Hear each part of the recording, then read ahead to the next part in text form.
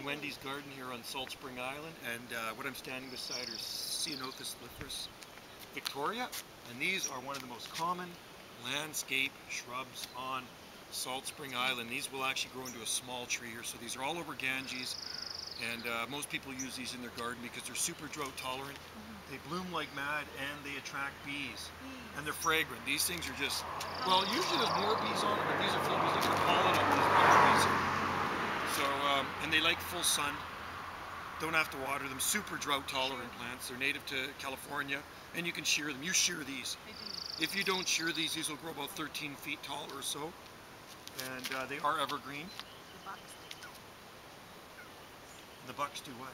They like to rack their antlers in them. Oh, they like to, she says the bucks like to rack their antlers. So you have to put that egg wash on them. She's got 1, 2, 3, 4 of them here, and there's actually some more along the front, so I'm going to grab the camera in a minute, and I'll show you them. There's lavenders growing here, there's some vinca major, there's lots of succulents. Bring your camera up to this.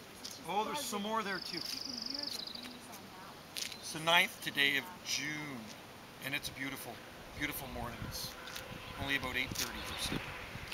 I'll grab the camera and I'll show you some of her Ceanothus. So here. Bring it up here, Jill. Okay, I'm going to come up there to the bees. There's more here in the front of her place. See the beautiful blue purpley flowers on them. And there's lavender here, English lavender. If you stick it in this one, it just is loud. It's buzzing with bees.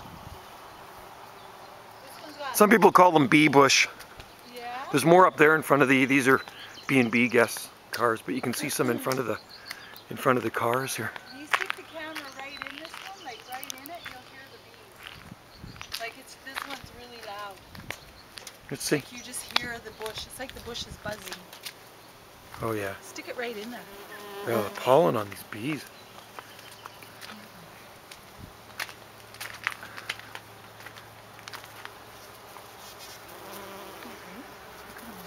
Lots of bees.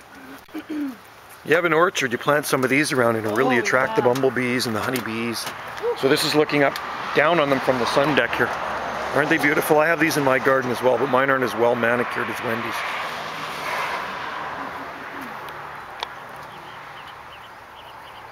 Wendy really likes to trim them.